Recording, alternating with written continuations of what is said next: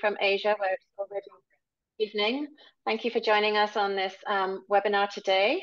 To kick us off, I would like to hand us over to Kofi Nyami, who is the Program Director of the MTAPS program. Kofi, can I pass this over to you for some opening remarks? Thanks. Thank you, Jane, and thank you everybody for joining us this morning, this afternoon, this evening, based on where you are. I want to really welcome you all to the first webinar in the MTAPS Pharmaceutical System Strengthening Learning Series. This is a set of webinars that we are putting together as we come to the close of the project to share with all of us the lessons learned and some of the results that we have attained during the time of implementation. This, our first webinar, will look at the importance of pharmaceutical system strengthening for maternal, newborn, and child health. MTAPS program, as you probably may know, is a 6-year project USAID funded, and that's worked in about 19 countries to strengthen pharmaceutical systems. The goal is to improve access to and appropriate use of essential medicines or medical products for that matter. We focused on 5 main areas. The first being pharmaceutical systems governance, where we ensure that the governance structures underlying our medical product system, our pharmacy systems, our supply chain systems are optimal. So the laws, the regulations, and everything that goes with it are in place, and the standards are also in place.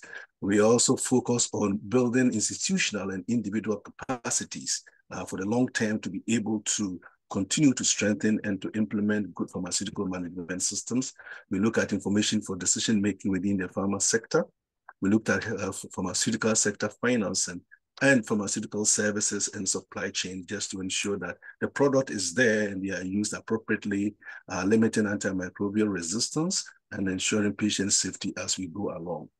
This first seminar in the series we are conducting, we really are aiming to shift the discourse of the role of medical products in national health systems. For a very long time, we have viewed medical products as just a supply chain concern, an input to the health commodity.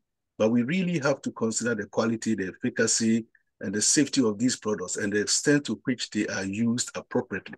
There's no point having a medical product that is needed to heal a patient that is used poorly or used badly. The end game, the end goal of the service will not be attained if it is not used right, or if the quality considerations are not maintained, whether in storage or in transit. We argue that any effort to sustainably improve access to and the appropriate use of safe, effective, quality medical products requires a systems approach, and we really want to align the systems approach here. In this series, we are focusing on how a systems approach, that is pharmaceutical system strengthening, provides cross-cutting benefits for health programs. We are engaging with implementing partners and other practitioners, donors, national government, and other global health stakeholders on the value of pharmaceutical system strengthening for advancing health program goals. We are excited to host this important exchange on pharmaceutical systems and MNCH and encourage you to engage with the panel through your questions and comments in the chat. Once again, thank you, and we hope to gain some knowledge, all of us from here. We learn from you, you learn from us, and to be able to share the message that we need to ensure that the systems are strong to assure availability and to assure appropriate use. I now want to hand over to Jane Briggs, who is a Senior Principal Technical Advisor with the MTAPS project, responsible primarily for our MNCH program, to take us through. Jane has been doing this for quite a while. I think she's one of the few that I can say has been older than me in MSH. She's worked on this for at least 22 years. So welcome, Jane. Let's take it from here. Thank you, everybody. Great, thanks, Kofi. People will be working out what my age is now from what you just said. So Kofi gave a real useful sort of setting of the stage in terms of what our project is about and what this learning series is. And I want to start with this story, a very tragic story that came from the Gambia to set the stage. In this situation, 66 children died unnecessarily because they were given an unsafe cough syrup. Why should this tragedy happen? Why should babies die before we realize that there's a bad medicine in the market? Why are there no systems in place to prevent such incidents? These are the questions to ask. And there were breakdowns in the regulatory processes. Medicines of poor quality, unsafe, contaminated medicines were imported. This just shows how badly we need strong regulatory systems in our countries to support our supply chain. The system failed these children and their families, and the system should guarantee the safety of those medicines, that they're not only available, but of good quality, that they're safe and they're used correctly. And that's the pharmaceutical system.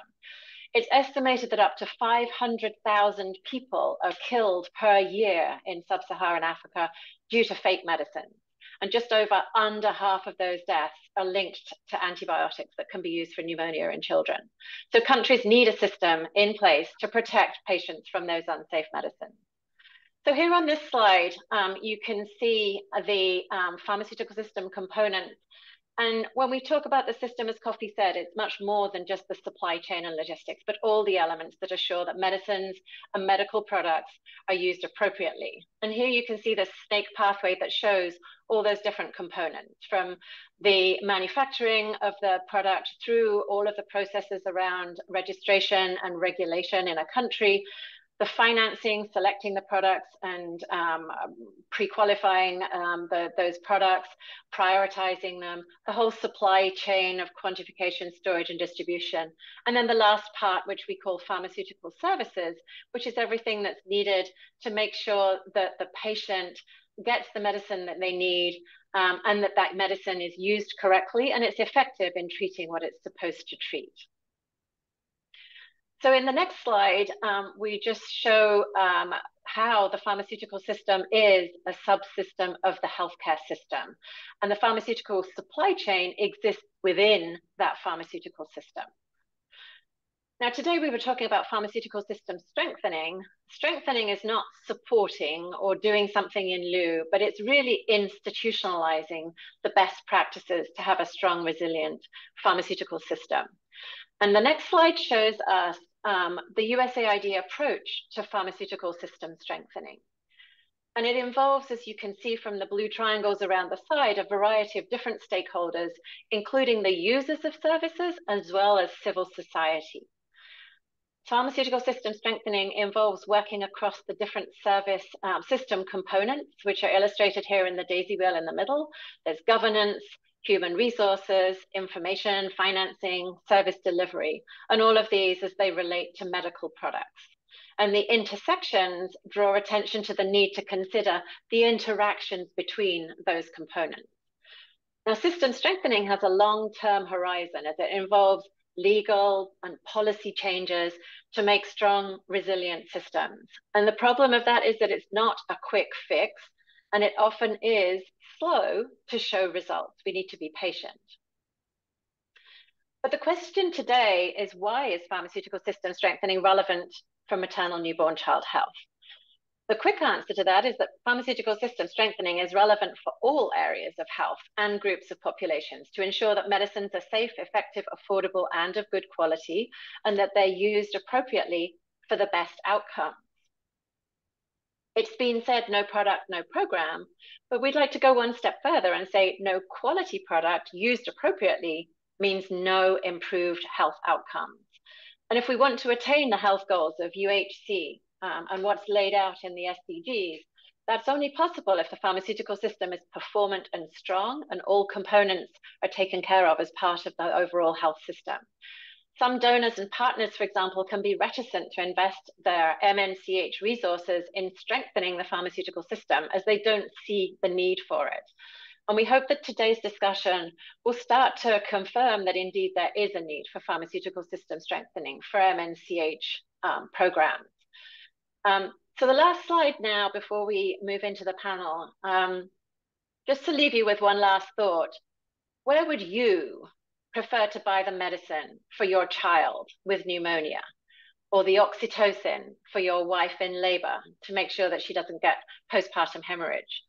Would you prefer to get it from the drug peddler on the left, where you have no idea of the quality and storage conditions of the medicines? The medicines are often more expensive. They're sold in single units rather than a full course of treatment. Or would you rather get it from the place on the right, which shows a much more organized, controlled setting as a result of a stronger system? So the purpose of today is to show specifically that a strong pharmaceutical system is very relevant for maternal, newborn, and child health, and to show some examples of progress, but also to talk about the challenges that still remain. So I'm very excited today to present our 4 esteemed panelists, all from different settings with different perspectives, but they all have one thing in common. They have seen the importance of a strong pharmaceutical system for MNCH outcomes, and they're all passionate about women and children's health. So ladies first, we are really thrilled to have with us today Dr. Aline Uwimana from Rwanda. She is the division manager of the Maternal, Child and Community Health Division at the Rwanda Biomedical Center. Dr. Aline is a medical doctor and epidemiologist. Her background includes experience in malaria, and she was previously director of malaria case management and joined the Maternal Child Community Health Division recently as manager, where her role is to coordinate activities and oversee development of guidelines and policy and national level training. Dr. Aline loves sports and is particularly keen on football. Now let's turn to Nepal, where we're joined by Mr. Prakash Dulal. He is a pharmacist, a pharmacy officer in the health directorate of Bagmati province in Nepal. Bagmati is one of 7 provinces in Nepal, and it is mostly hilly and mountainous. Kathmandu is located in that province. Mr. Dulal has a master's in pharmacy, and interestingly, his thesis was on medicines in child health, so you can see the connection there. And being based at the provincial level, Mr. Dulal really has a very sort of hands-on perspective and sees the effects of weaknesses in the pharmaceutical system, particularly for women and children, who are the main users of the health system, particularly in Nepal, as many men are away working abroad. And Mr. Dulal has a keen interest in research and learning, so he's excited to be with us today. Next in line, we have Dr. Joseph Monahan, who is a public health physician with professional experiences in Africa and Asia.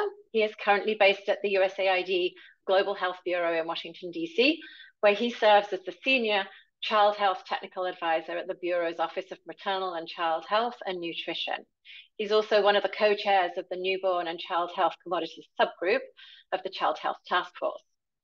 Joseph was telling me earlier that his first interaction, I guess, with the regulatory system was when he was on a field visit in Nigeria, monitoring the partner support to medicine sellers.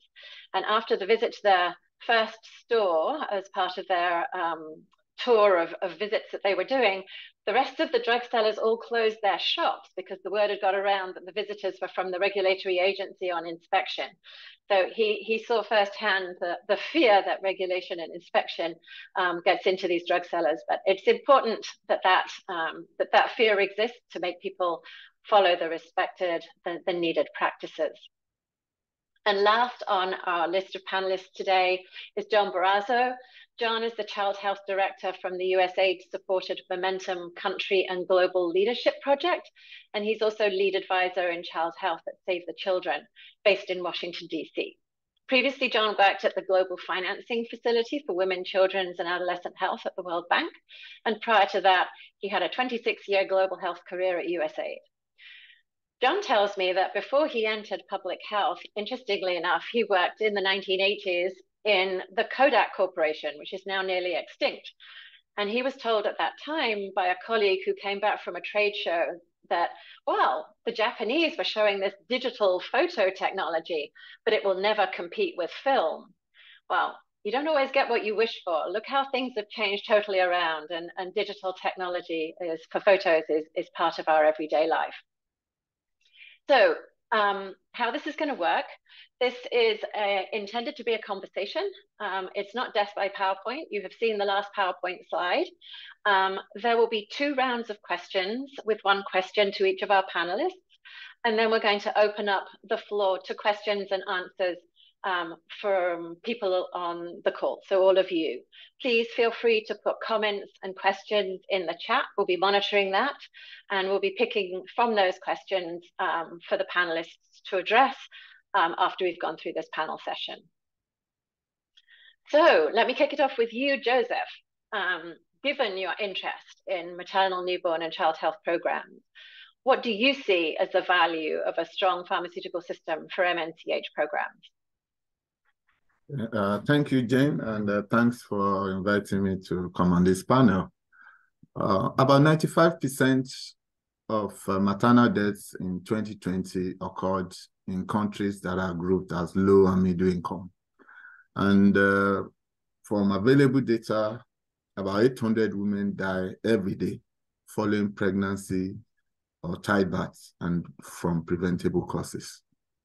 Looking at the child health angle, annually, about 5 million children are estimated to die worldwide. That's an estimate of about 9 every minute.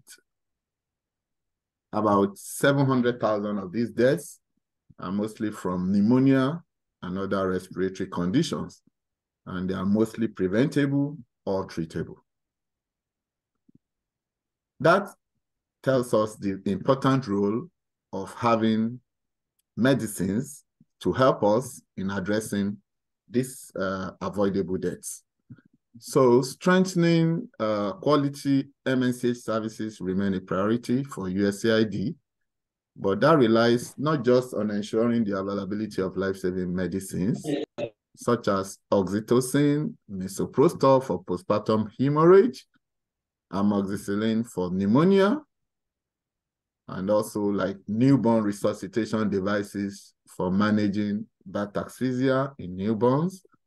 But it's also important that those medicines are affordable, that countries' budgets can go further, buy more medicines, and that patients pay less out of pocket. For example, most clinical providers and also program managers are aware that WHO has recommended the use of oral amoxicillin for the management of uncomplicated pneumonia and also for managing possible severe bacterial infection among sick young infants. But it will surprise you that many countries do not include this pediatric formulation in their quantification and procurement plans. And as such, a lot of countries don't have these medicines available at all times in the service delivery points. So apart from affordability, it's also important that the medicines be safe and of good quality to avoid the problems of falsified and substandard medicines. Registration and regulation of medicines are important, and also including medical devices. Like you would know also, it's the medical devices are especially important for newborns and are often overlooked in many of our programs. Available data showed that about 10% of medical products that reach users in low and middle income countries are substandard or falsified. Our supported program, the Promoting Quality of Medicines Plus, in 2021, carried out a post-marketing surveillance of amoxicillin dispersible in Mali. And from the samples they got, 100% of the samples were not registered. Looking at oxytocin again, poor quality oxytocin is a big challenge in many low and middle income countries. A systematic review that was done in 2016 found that from close to 600 samples that were taken across 15 countries, unacceptable oxytocin content was found in 36% of the tested samples. This is not even related to the issue of storage. This is the quantity of the active pharmaceutical ingredient in the sample.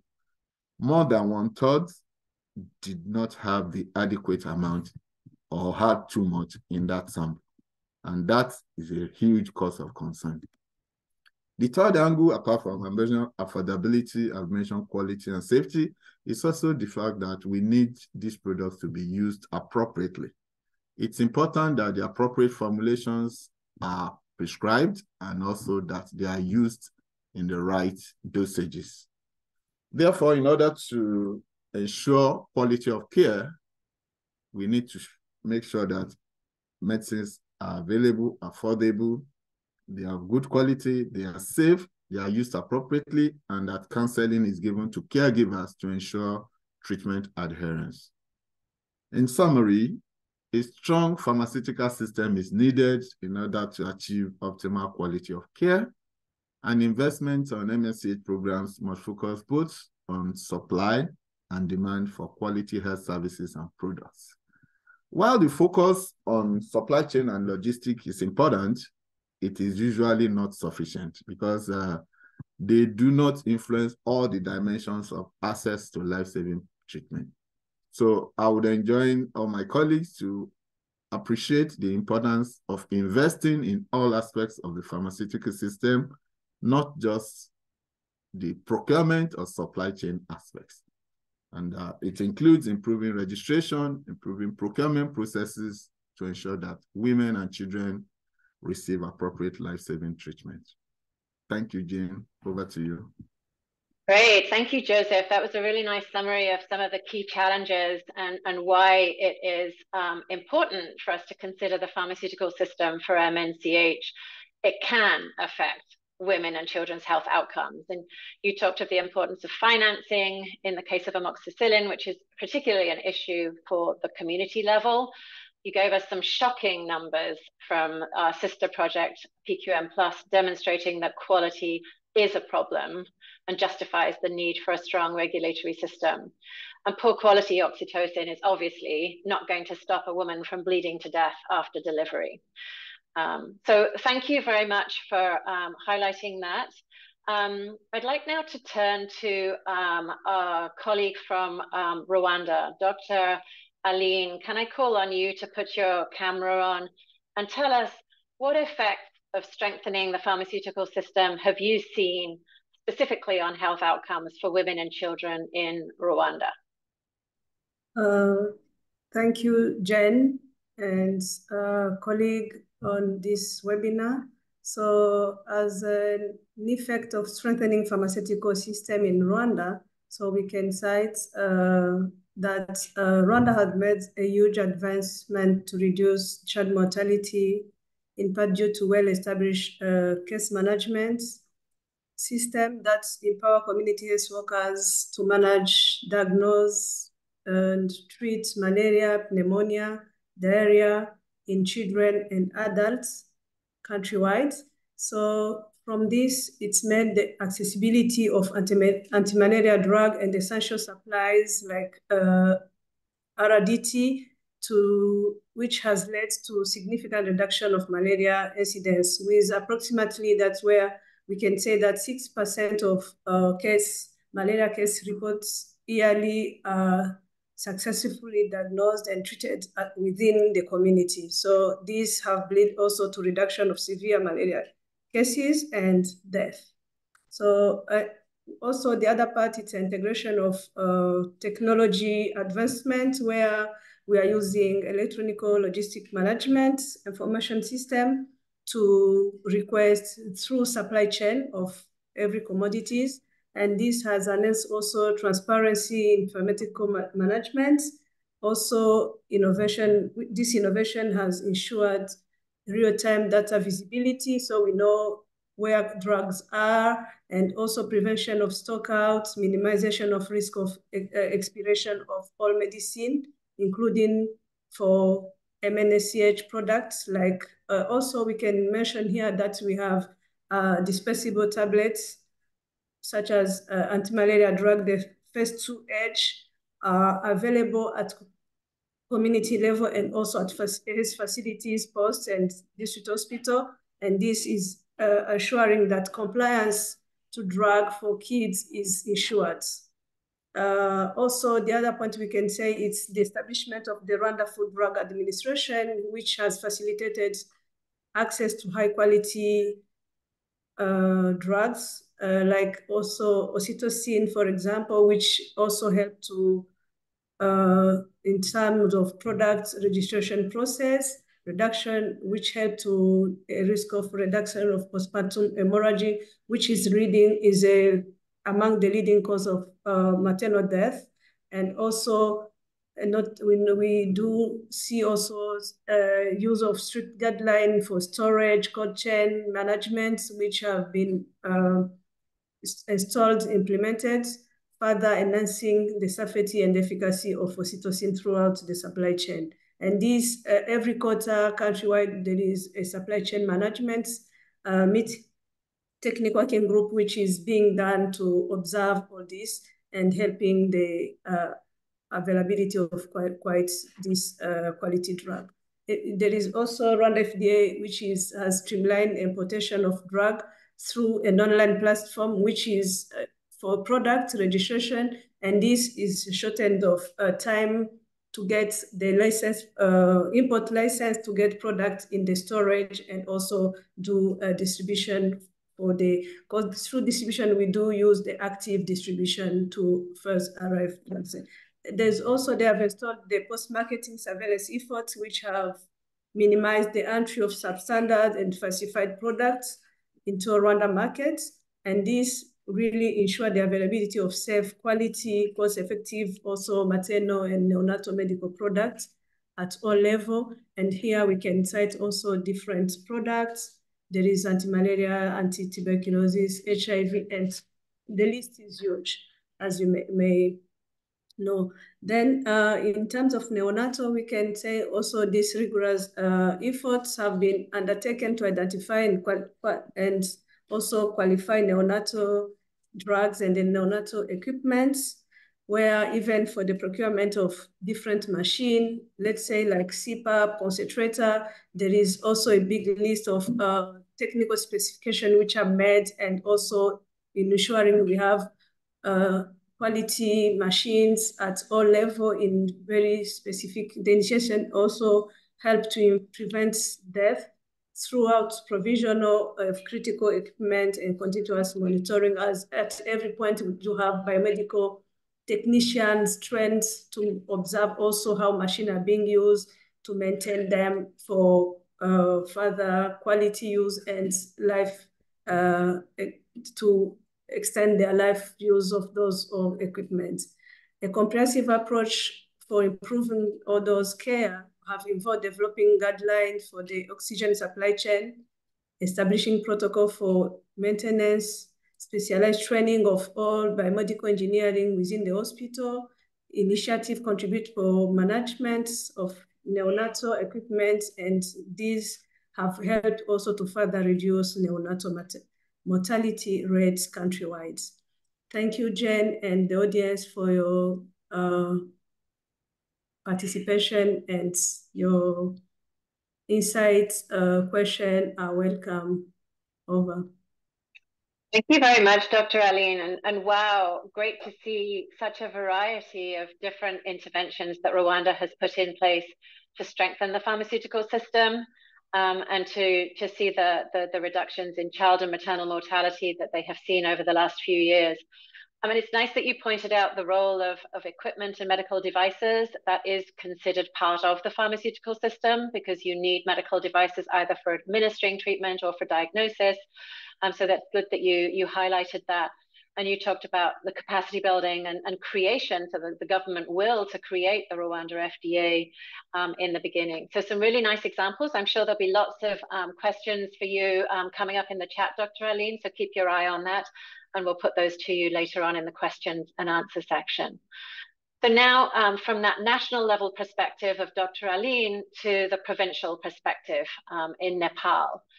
So Mr. Dulal, I don't know whether you can put your camera on as well so that the people on the call can see you.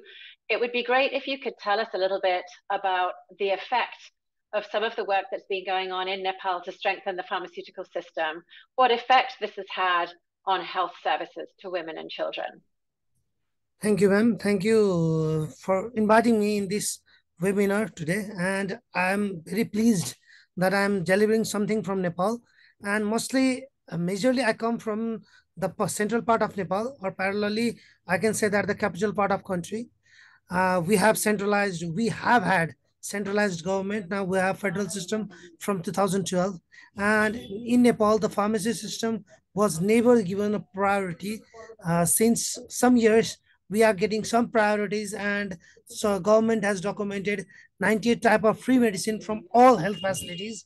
But like in other places, like the previous panelists told, that there are very low procurement, or there are not proper procurement according to the target population, and we can't get fully 98 type of free medicine from our health facility.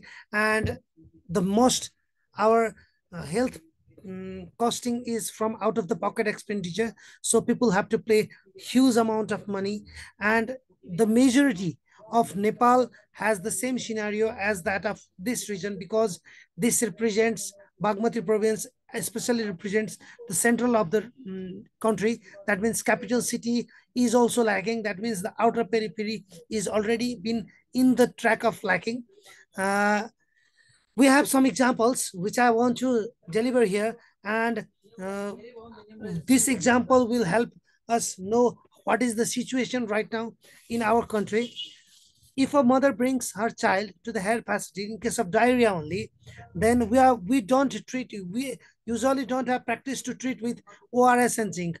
We despite give an antibiotic metronidazole, uh, and we all know that metronidazole will cost more than that of zinc and ORS, and community pharmacies are playing one of the vital role in that.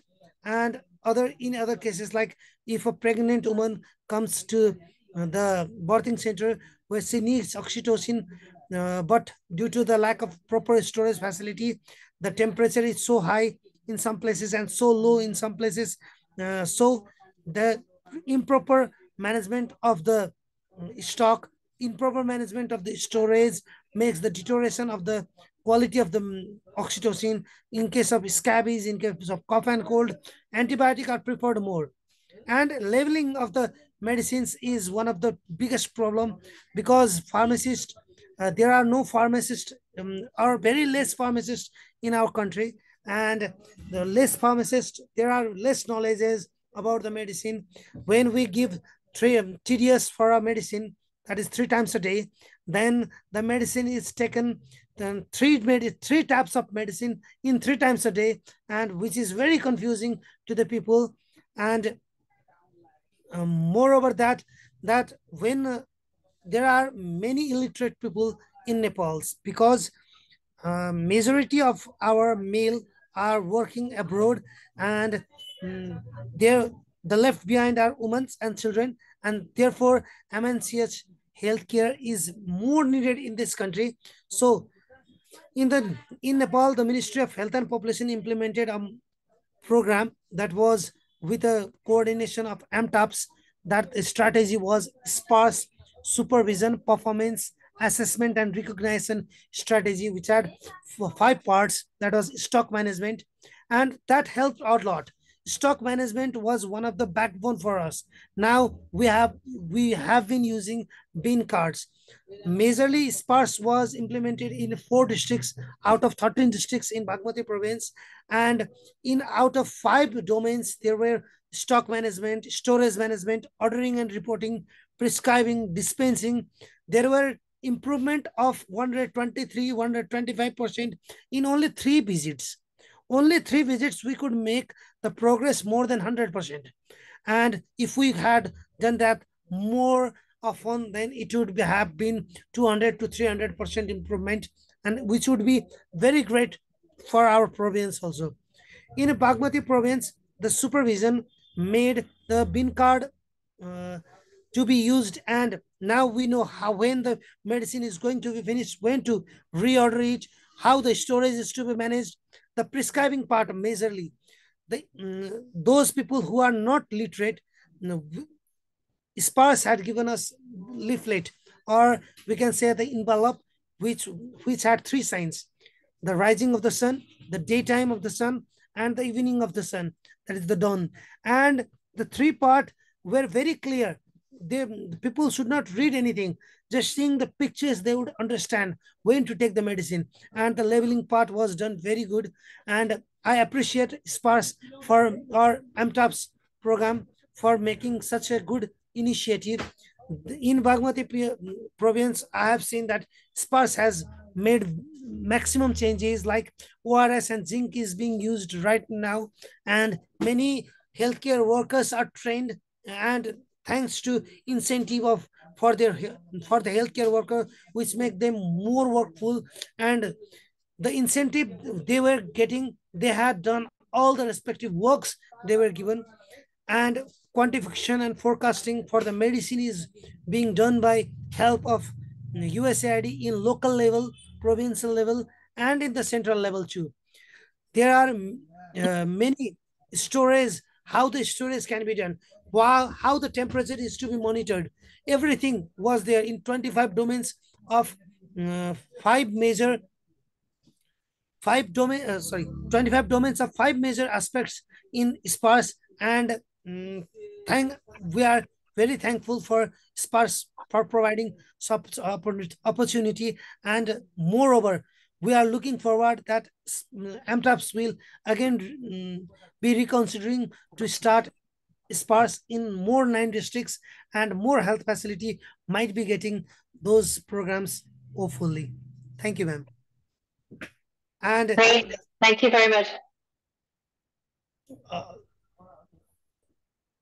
Okay, thank you, Mr. Dalal. Thank you very much. That was a really good overview of some of those hands-on problems of affordability, of use and quality of products. And this quality improvement approach that was set up in the province where you are and some others to really have an amazing effect, it seems, on prescribing and on labeling, which is very important to make sure that the child or the patient, but particularly child in this context that we're talking about, gets the treatment in the right way. And some impressive results that you were sharing. It also highlights the problem of things taking time to roll out, and the strengthening of the system is a slow process. So thank you very much for that. Moving on, because I know that the clock is ticking. John, over to you. Too many children under 5 are dying of pneumonia. We know what works. How does a strong pharmaceutical system affect the management of a sick child with pneumonia? Tell us more about it from your perspective, please. Well, thanks, Jane. Thanks all. Thanks for that question, and thanks for the opportunity to take part today and to learn about the great work going on in Nepal and Rwanda. And thanks to all of you who've joined. Looks like we've got over 100 participants on the line, so that's great. So as has been noted by some other speakers, too many children are dying from preventable causes. We know that all countries have committed to reducing under 5 mortality to 25 or fewer deaths per 1,000 live births by 2030. And while most countries of the world have actually achieved that target, there are 54 countries that are off track. And this is a result of both stagnation and reduction in newborn mortality, as well as mortality 1 to 59 months. And we know that beyond the newborn period, pneumonia remains the leading cause of death. The pneumonia outcome, whether a positive one like recovery or an extremely negative one like death, is a result of multiple factors, including nutritional status, environmental factors, vaccination status now increasingly with the rollout of PCV vaccine. But once a child is ill with fever, we know that prompt diagnosis and treatment is absolutely critical. We have established algorithms, globally accepted, country-implemented algorithms for addressing this prompt diagnosis and treatment. We have the Integrated Management of Childhood Illnesses, IMCI, inclusive of its community component, most manifested as Integrated Community Case Management, ICCM, which takes into consideration across the board malaria, pneumonia, diarrhea, and undernutrition. And this is an established evidence-based approach. But the successful delivery of that approach, IMCI and ICCM, requires that there are multiple systems all working effectively together to deliver quality and timely services. These include health promotion to ensure that children requiring care are brought to care without delay, both primary care and referral care as needed. Community-based services, including not only community-based treatment for uncomplicated cases, but also recognition of danger signs and risk factors with prompt referral, and having well-trained staff at the facility level, and also importantly with a manageable workload. And there's a way that ties back into pharmaceutical system strengthening. both this community care that has proven so critical in low resource settings to delivering that promise of child survival, indeed the countries that are on track, the low resource countries that are on track to achieve that overall under 5 mortality target that I spoke about earlier, have all, one of the things they have in common is they all have very effective community level health services, including treatment of these common childhood illnesses. And as well, and effective facility-based care, both primary care and hospital care rely critically on the availability of essential pharmaceuticals. For pneumonia, the most critical of these, as has been discussed, is amoxicillin in an appropriate pediatric formulation. We don't want too many, we don't want people out there breaking up little capsules of adult amoxicillin and trying to treat kids with them. And also, as was noted and has come up with further discussion in the chat, a quality product. We know that there are too many medicines that are essentially either expired or have questionable efficacy, and that this has real consequences. And Joseph, I know, has been going back and forth in the chat on reinforcing some of these consequences. And it's not just amoxicillin, as was noted by Dr. Aline. There are other important pieces of both other treatment and as well as other diagnostics that are increasingly important and present for dealing with severe cases of pneumonia.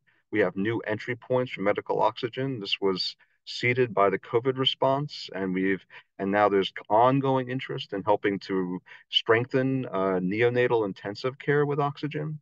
But we also know this is as a medical commodity, it's important for the critical care of children in hospitals with severe pneumonia. And increasingly, the diagnostics around pneumonia is evolving rapidly with increasing interest and availability of pulse oximetry to give us really a very concrete assessment of risks for children. So the gap in a critical commodity. Let's talk about the one we just mentioned, the most basic one, which is actually effective treatment with amoxicillin, can have consequences for other parts of the system. So I'm going to just relay a little bit of a story. Last April, I had the opportunity to visit a rural health center in Kabwe district in Central Province in Zambia. And it was an amazing small facility. It had a catchment of about 1,700 households, about 6,000 people. The nurse midwife who was staffing this facility was working essentially alone, and she had been there since 2015. She was actually one of the longest serving nurse midwives in that province, well, at least in that district in Zambia. And she had not really taken a break. She'd taken one break to get married and one break to have her child. And otherwise, she had been staffing this on her own. And she had no community health assistants to actually help her with outreach. So all the services were being delivered at the facility itself. She did about 7 deliveries a month, very successfully, had no deaths at her facility. And so here you have someone who is incredibly committed. She was well trained. She was up to date on all the trainings that were relevant to the kind of care she had to provide. She followed established policy, and the policy was well established on how to treat pneumonia. She knew what to do. She wanted to do it, but she had not had any amoxicillin in memory. She had plenty of ACTs to treat malaria. But for amoxicillin, but for pneumonia, if she had a child that required treatment with antibiotics, she inevitably had to refer them to the Kabwe Women's, Newborns, and Children Hospital, which was about an hour's ride away over a rough road, for treatment. So this has a couple of consequences. One is that there's over-referral to the hospital unnecessarily, and it strains the hospital resources. And it also results in some people deciding ultimately to bypass primary care and go directly to hospitals when they really don't need to. So I think that we've got that gap. So that gap in amoxicillin at the community level had this rollover consequence for the treatment at the hospital level.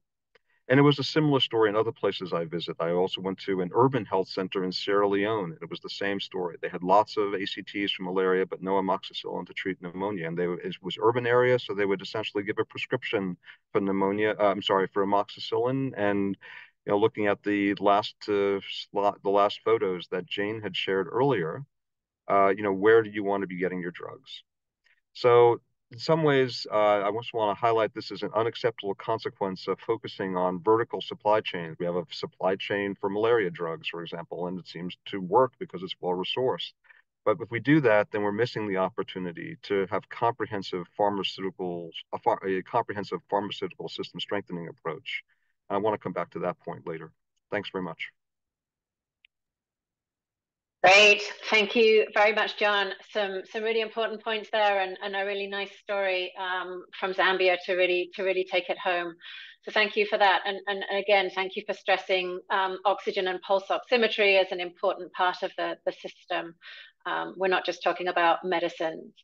So I'm going to move on now to the second phase of questions, and this is all around what we need to do to move forward. And so I think there has been a lot that's been done in strengthening systems, pharmaceutical systems, and this is not just by MTAPs, obviously, but other implementing partners.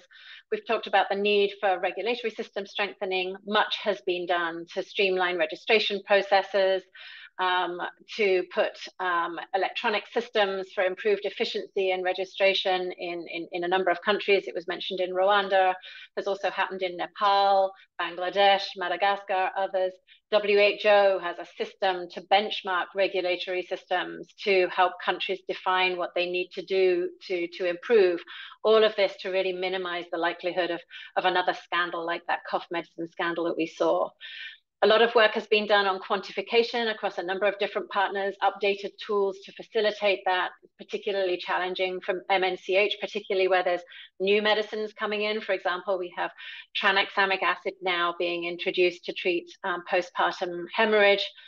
A lot of discussions about procurement, particularly in the case of Nepal. We've heard of the subnational levels of procurement, and there are challenges around that. So there's work that is being done around this area. Joseph talked about the problem of scale up of amoxicillin and funding being one of those barriers. Global Fund recently announced that they would now consider funding non-malaria commodities, including amoxicillin, for this community package that John talked about, the integrated community case management. So lots of things have been done to strengthen the pharmaceutical system in different ways, and we've just touched on a few there. I do want to leave time for questions at the end. So do feel free to add in the chat if you have other ideas of successes that you're aware of to strengthen pharmaceutical systems in your countries. But there's still a lot to be done. We saw what happened in the Gambia recently. We need better coordination between all the different stakeholders in countries and an understanding from donors that this is not a quick fix type activity.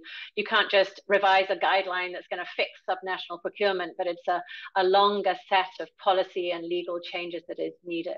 And we need to do a better job of showing that a stronger health system does improve health outcomes. So how we can connect pharmaceutical system strengthening indicators to morbidity, mortality, and lives saved. And I think there was a question along those lines in the chat. So turning back to our panelists, Dr. Aline first. What do you see as a key challenge in assuring the provision of quality MNCH services, and how is PSS critical for addressing that challenge moving forward? Oh, thank you. What we can say in terms of this challenge in ensuring quality provision of MNCH services. So what I can say, Rwanda, like other low middle income countries, so they are facing issue with substandard or falsified medicine, including those used in maternal, neonatal, and new and child health.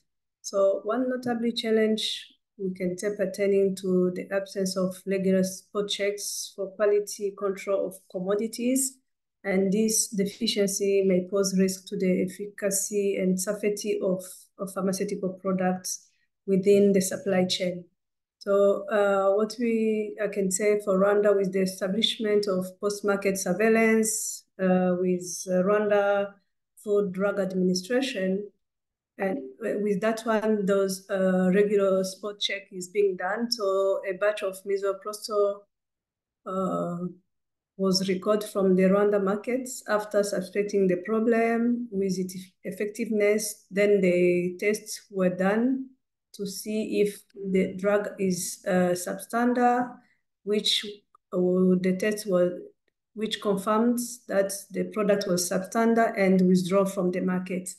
This monitoring of quality is particularly very important in the context of MNCH, like other pharmaceutical products, where the well-being of mother and children is directly dependent on quality of care commodities. So stock out and high price is another challenge resulting from the lack of local manufacturer, which it comes to special formulation when we are dealing with neonates. And as you know, those machines products are very important, and the price and manufacturing is another issue. For what I can say also for pharmaceutical strengthening system in maternal, and is very important, as we said. So to address those challenges, it's very important to continue working in collaboration with different partners. We are dealing with the pharmaceutical, such as MTAPs and PSM Global, and also Rwanda FDA, which is dealing with regulation locally. And we do have this one umbrella where they are gathering together to look on this quality. And as MTAP also continues to support the strengthening pharmaceutical regulatory system to conduct this post-market surveillance, registration, and safety of products, will improve the quality of MNCH products on the Rwanda market and elsewhere. So Rwanda FDA also is implementing structured training program to enhance. So we have quality skills, knowledge of quality, and also has providers who are using that, reinforcing the pharmacovigilance system, establishing a pharmaceutical quality control policy, then implementing all those quality plans. So we have a regular checks, which is and also a plan to do all this. This facet strategy aimed to enhance the overall quality control framework and ensure that we do have efficacy and safety products. For this will improve access and also services for better health outcome of all we are doing in terms of preventing diseases or controlling that. Continuous capacity building to the MNCH support staff also is important, and this will help to maintain and streamline the supply chain of availability to avail products in all the, through this different initiation, structured training of program, emphasize skill enhancement. There is also knowledge development while sharing. Also, this webinar is another opportunity where people learn and share experience, expertise in different domains, so people can learn. If it's also something which is planned regularly, it will support in that. Additionally, there is a focus on strengthening logistic management information system through different technology-driven solution. We do have integration of this through technology, and where people send their requests through online, and this ensure has commodity needs. It's known the National Robust Pharmaceutical Strengthening Policy, then, which is very key component to optimize process and ensure an efficiency and resilience in health supply chain.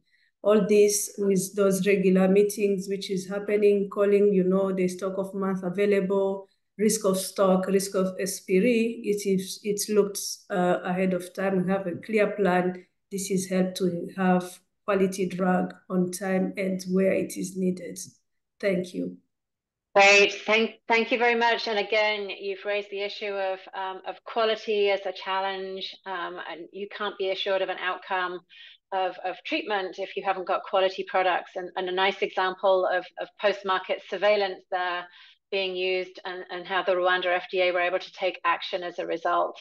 And you highlighted some ongoing areas that still need work on building the capacity of the regulatory authority, and also working on strengthening those LMIS systems through the use of technology, so that you can have better procurement is linked to demand.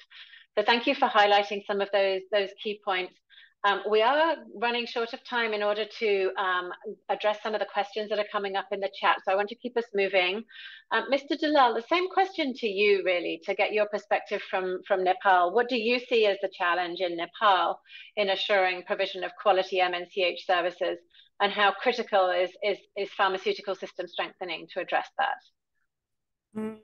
Ma'am, in case of Nepal, there are many national and international companies with their medicines, and the product quality is being ensured by Department of Drug Administration.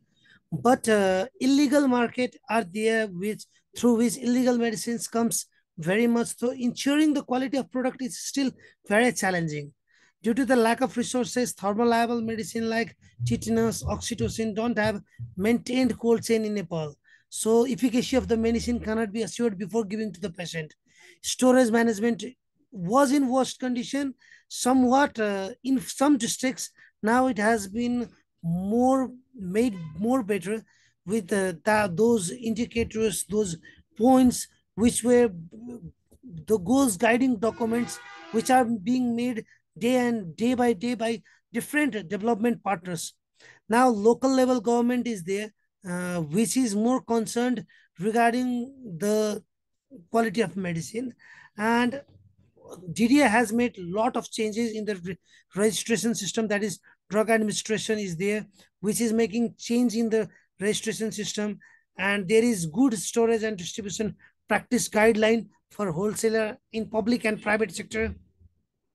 Procurement is done at very different levels, and implementing these practices are still very critical because it is a hilly area, and every time the supervision or that of investigation can't be done in each and every community pharmacy. Like you said in the first part, that when Joseph sir used to go to some place, then there will be close of all the pharmacies.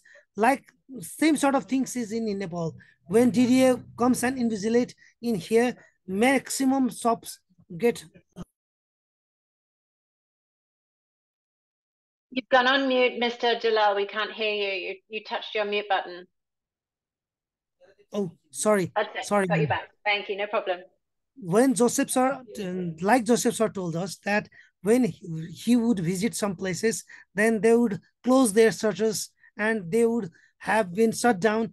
Like that, when Department of Drug Administration of Nepal visits different places of Nepal, then there is also shut down in different clinics because they are afraid of getting caught of illegal medicines, and without being licensed practitioner, they practice the medicine. That those sort of problems are there. MTAPs have developed specifications for 152 medicine and for supplies for basic healthcare that are used in procurement, and which is majorly helping to get quality of medicine, eventually for helping mother and children's health. Taking the case of diarrhea, inappropriate use of antibiotics, especially metronidazole, and so on, are more common in here.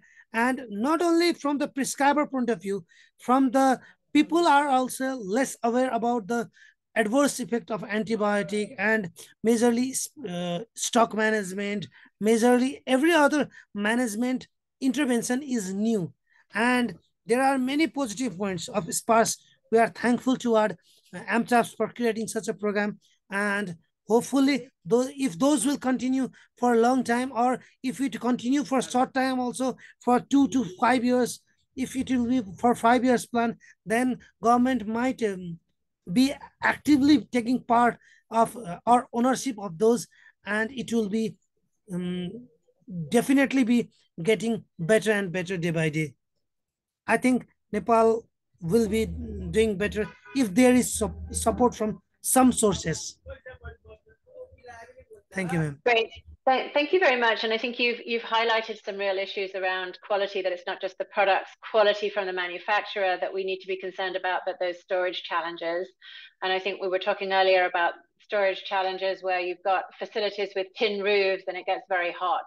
And so there's obviously different ways of mitigating this problem. You touched on the work of the DDA to improve registration, but also the storage and distribution practices. And I know that there's been a lot of work in Nepal looking at improving that, as well as subnational procurement. And again, you highlighted the SPARS strategy and the interest of the local government to expand that beyond its pilot stage that was possible to implement under the project. So thank you very much for that. John, over to you. The clock is still ticking, but the same question, I guess, what do you see as a challenge in assuring provision of quality MNCH services? You touched a little on that earlier, but how critical is pharmaceutical system strengthening for addressing those challenges? Okay, Gina, I'll try to be compact. So we know that the quality outcome is the result of multiple systems working effectively together. In fact, beyond the systems that are in the snake diagram that you presented earlier.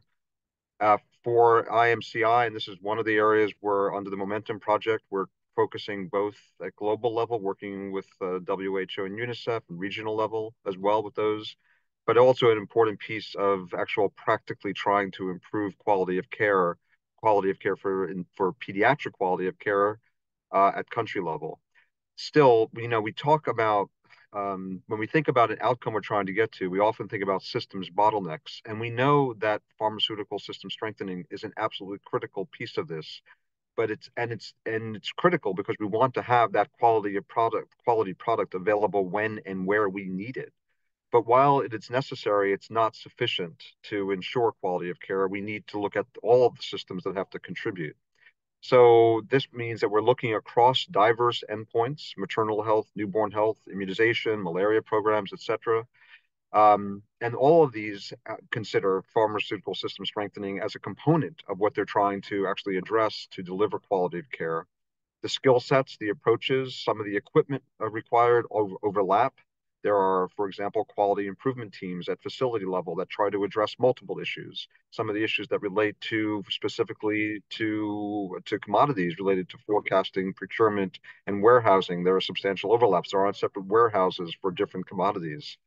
But coordination is not about, for example, in my view, a child health unit acting alone to address some of these systems challenges, but rather to look at how they're integrated with all the other needs.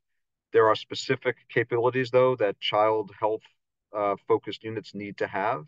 It's not just those working on pharmaceutical supply. They would have a forecast, for example, just for amoxicillin, but they have to be able to ensure that they can think and advocate for not only those appropriate pediatric formulations, but also appropriate use. So those child health units, they have to advocate for what they need, but it has to be to this within the context of this broader system. And so one of the reasons I think that my observation has been that one of the reasons that malaria commodities seem to better reach the points in the whole health system that they need to reach is that there simply is a human being who is paying close attention to forecasting, quantification, procurement, and distribution of those malaria commodities.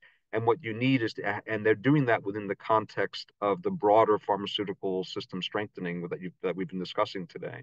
But we've got to actually make sure that those other commodities, the ones that we need for child health, are also getting the same kind of attention. And sometimes they're not, just because there's not a person who's been paid to actually ensure that that's happening. So I'll stop there. Thanks. Yeah, and I think that's an important point, that the child health unit can't do this on their own, and they need to be coordinated with other units to ensure quality amoxicillin is financed, procured, distributed, prescribed, and used appropriately. And they need a voice. So the child health people need a voice with all these other actors to really promote the system is used for appropriately for ensuring the outcomes that they need. Joseph, to wrap up this last round of questions before we open up to the questions coming in from the people on the call, to you, what results do you want to see in maternal newborn child health as a result of pharmaceutical system strengthening, and what are the challenges? Thank you, Jane. Results we would like to see. that mothers and babies don't die from conditions that are preventable and treatable. For us, that's the bottom line.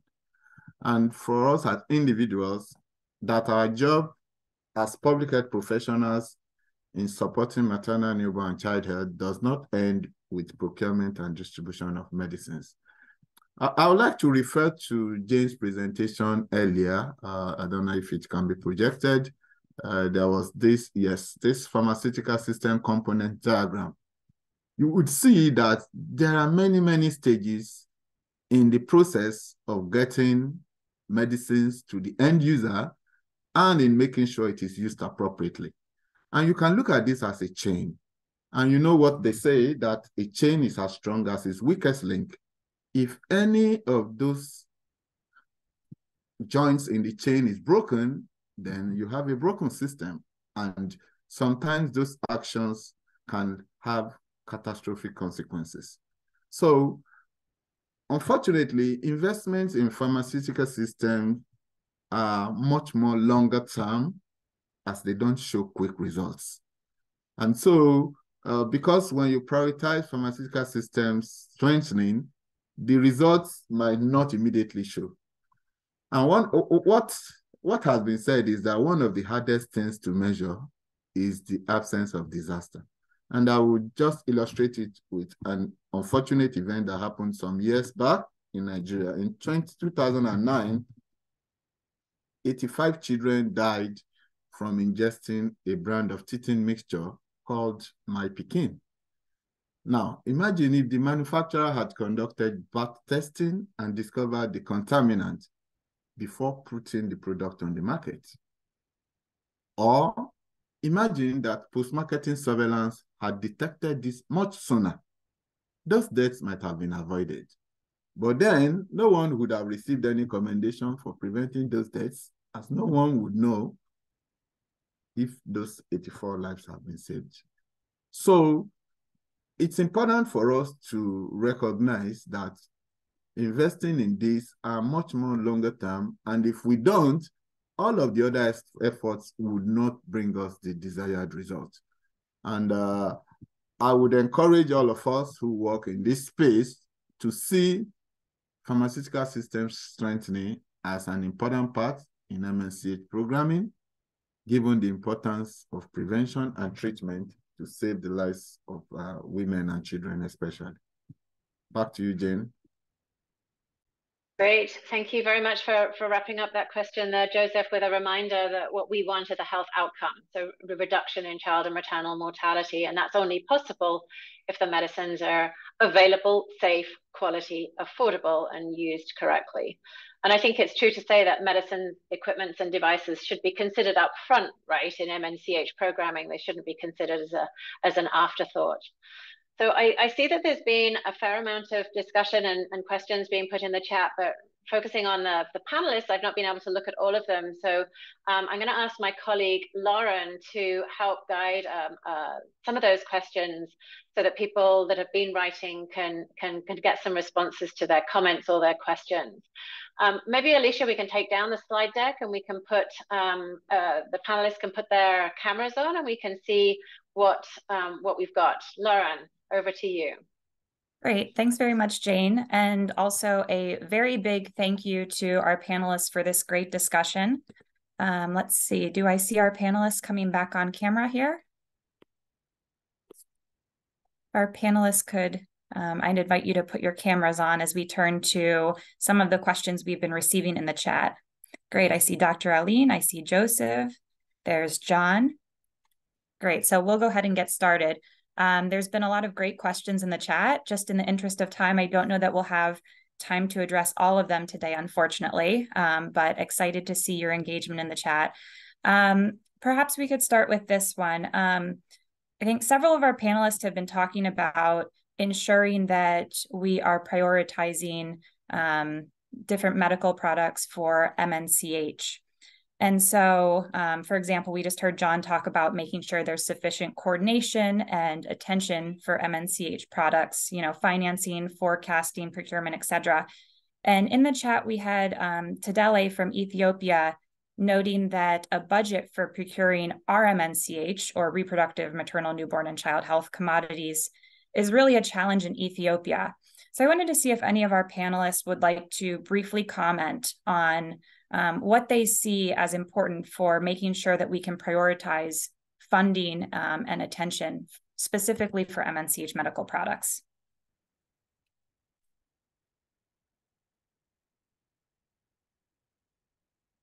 Well, I could go first and then maybe Sure. the Go ahead, others Joseph. who could add. I think there are several opportunities.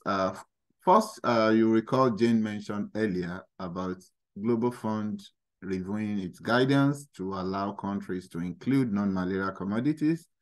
I think that is one opportunity. Also, I think someone in the chat also mentioned why we should encourage pool procurement. I think that would also bring in efficiencies. What I also consider another option is the fact that we've seen in several countries, I don't know specifically about Ethiopia, for example, for amoxicillin, many countries continue to procure just the suspension without the dispersible. And we know in terms of the unit cost, it might actually be cheaper if you are using the dispersible, but many countries continue to procure this suspension.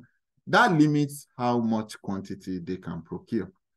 And then finally, I would say that the study that was done by MTAS on looking at registration, we've seen that in many countries, there are not enough formulations in terms of options or choices for both the public and the private sector to sell or to dispense, such that if there is a limited quantity or limited variety in terms of the formulation, sometimes there is just one brand or just one registered product, that limits choice, that limits competition, and that could make the price to be high. So I think looking at these options of expanding the options in terms of the variety, looking at opportunities of leveraging other resources like the Global Fund and the pooled procurement, I think those are strategies that countries can adopt. And well, Ethiopia is actually one of the countries that has been able to improve access to amoxicillin, and they've received commendation in that regard. Thank you. Great. Thanks so much, Joseph. You touched on several key areas there. I wanted to see if any of our other panelists wanted to quickly comment on this before we move on. John, Dr. Aline, or Dulal? I think Joseph covered it very well from the global perspective. Dr. Aline, I saw you also come off mute there.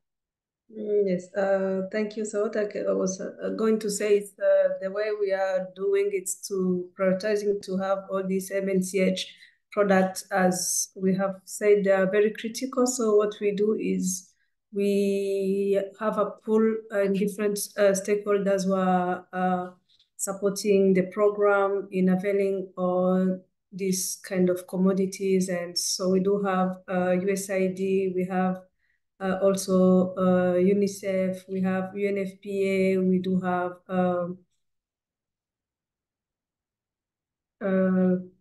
let's say also different, like recently we have been also approached by MTAP to go for Global Fund, as Joseph was mentioning, to be part of the grant to ask for the non-malaria program, but and this have been attempts, but unfortunately, as also Global Fund is reducing its budget, so we are still looking at another way so it can be done. But working together with all partners operating in the same area, so we try to streamline and have different, do the quantification together, and then after, when we have finalized, each and everyone put his contribution, then we made procurement of those critical products or equipment we need. Then upon arrival, we distribute all together. Because we know the need where we do need everywhere countrywide, then as per the need we have a distribution plan which is done, and we make an active distribution for all the place, then availing the product. So the other thing is that we do have regular meetings where we gather together, technical working group where we do discuss different indicators, such as reduction of numbers of expiry or stockouts. Then after presenting also other indicators and reduction of death, maternal death, and we look on the specific key area factors which made this loss in some health, see if it's maternal death or health. Then after that, then we can look at that. We say, okay, this have been happening. It could be avoidable if we have this in place. Then we plan together and we procure with the fund we have put together, and we avail the products on time, and we try to save life. Thank you. Great. Thank you so much for Dr. Aline, and for highlighting a couple of key points there, including particularly the collaboration and coordination that you have in Rwanda, and also the importance of data for decision making. I wanted to move on to a different question that we received from Asha. So a couple of our panelists have talked about the many different components in the pharmaceutical system that need to work together to ensure access to appropriate quality assured medicines, and that's under ideal circumstances. Asha wonders how different countries are dealing with ensuring access to a supply of essential medicines when conditions are not ideal. So for example, maybe during the rainy season, or when there's those kind of seasonal challenges, and maybe there's challenges with the roads, or overall supply is disrupted because of infrastructure issues. So I wondered if any of our panelists wanted to comment on that. You know, perhaps Dulal, I know you're at the provincial level, so perhaps you have a comment on that. So maybe we can start with you. Thank you, ma'am. Majorly, our place is maximum part of the hills are there. So definitely the natural calamities and other things regularly hampers. But we have three system of procurement. That is, central level has certain level of central level only can procure few medicines, and provincial can procure few, and local level government can procure few. So local level government provides the maximum medicines from the central warehouse and provincial warehouse through the district warehouse. So from the central warehouse, it goes to the provincial, and from provincial to the district, and so from the district to local level. So they procure and they have stock in them before some they have amount of stock which can be used during that period, and that is how it is being going on. And during calamities, or during our harsh time, we can say it, in harsh time we usually provide medicines through different means. In the COVID period, when with COVID, there was the weather condition, and at that period, some local level governments put the way of chartering helicopters and giving medicines to there, and that was all done in that crucial time. Great. Thanks so much for Dulal for sharing your experience from the provincial level in Nepal. I don't know if any of our other speakers want to quickly touch on that before we move forward from a different perspective. Yeah, I would like to just say a couple of things. Thank you, Dulal. I think there are two possibilities. So if it's, for example, like an unplanned shock, I think that would then would be something that we encourage countries to have what we call like resilient planning. You have to have eventualities that you predict ahead of time and say, what will you do if this kind of situation happens? It's part of the lessons from COVID that you don't want to respond only when it occurs. You need to anticipate that this kind of situations could occur, in which case you have to have a plan in place long before it happens, to say, if this kind of situation happens, what are the measures I can take to mitigate a supply challenge for my medicines? That's one. But let's say it's a seasonal thing that happens every year. I think there are still two options. Either you look at it, if it happens, what are we going to do? You have to plan ahead. Or in the other way, you factor that into your forecasting and procurement planning and your quantification to say, if, for example, in the rainy season, this place is inaccessible, then you know that they might need enough medicines for that period when you can't deliver supplies. Then you factor that into your quantification, into your forecasting and your supply plan. Over.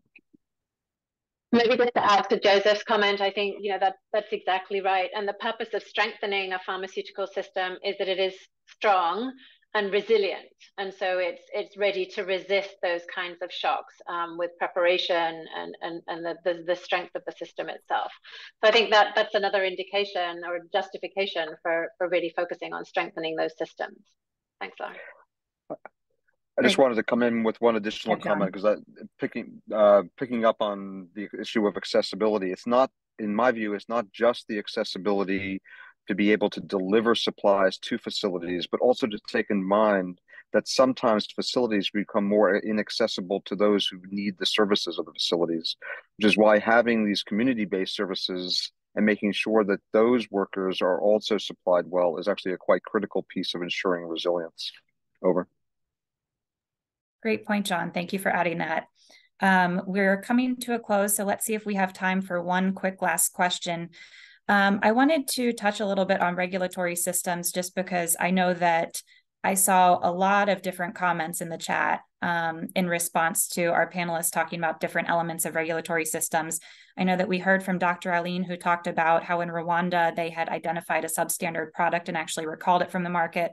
We heard from Jane about the example in the Gambia, and also from Dulal about sometimes not being able to, ensure the quality of some products that are received. So I know that, there have been a lot of successes, and there seems to be increasing awareness of the importance of regulatory systems, but just wanted to see if any of our speakers could quickly comment on just making sure that we are prioritizing regulatory systems as part of the pharmaceutical system, and ensuring that we try to reduce any more cases like in the Gambia. Any of our speakers want to quickly comment on regulatory systems? Yeah, I could say a couple of things. USAID, through its various mechanisms, have been supporting regulations of medicines and of medical devices in several countries. For example, the MTAP program, Medicines, Technology, and Pharmaceutical Strengthening, has supported regulatory agencies to improve registration of medicines and quality assurance. And then the Promoting Quality of Medicines has worked in several countries, building the capacity of regulatory institutions. But of course, USAID's resources are limited. We cannot go to every country, and we cannot also cover every medicine and every device, because for each medicine, there is a whole set of principles and steps you need to take to have quality assured products. So because the resources are limited, it's important that governments also invest in their own regulatory institutions. We have history of partnerships in many countries, especially in Africa, where even in Asia, where we have worked closely with regulatory institutions to improve quality assurance of medicines. And even more recently, we are working to expand that sphere to the area of medical devices and equipment. I'm sure Jane will probably have something to add to that. Great. Thank you so much, Joseph. I wish we had time to get to all the questions. Thank you so much to our participants for engaging so much in the chat throughout this webinar. Again, a huge thank you to our panelists for sharing their experiences today. And I wanted to hand it back over to my colleague, Jane, for some final remarks. It's a shame we couldn't keep going. I know there's some really interesting discussions just getting started there, but I think it is time to wrap up. Thank you to everybody for joining us today, and especially a huge thank you to our panelists. It's been quite a journey from Washington, D.C. to the hills of Rwanda and the mountains of Nepal. But I think, we've made it clear that even though interventions to strengthen the pharmaceutical system help improve access to appropriate use of essential medicines and medical products in general, we have to really focus on that being applicable to MNCH products, so amoxicillin, oxytocin, and that these interventions need investment by both country governments, as has been mentioned, and also donors. But they do take time.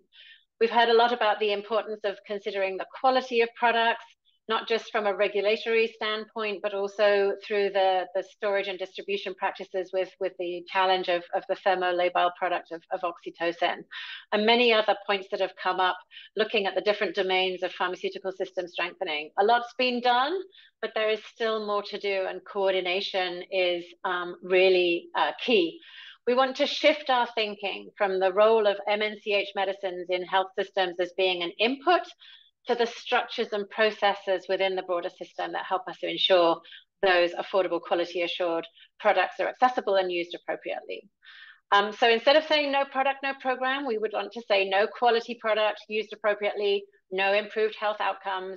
And as Joseph said, the outcomes we want are to save the lives of mothers and babies from conditions that are preventable and treatable. So thank you all very much for joining us today. That's it. And we will be sharing the recording of this webinar in due course. And thank you very much. Thank you. Bye. Thank you all. Bye, everyone. Bye.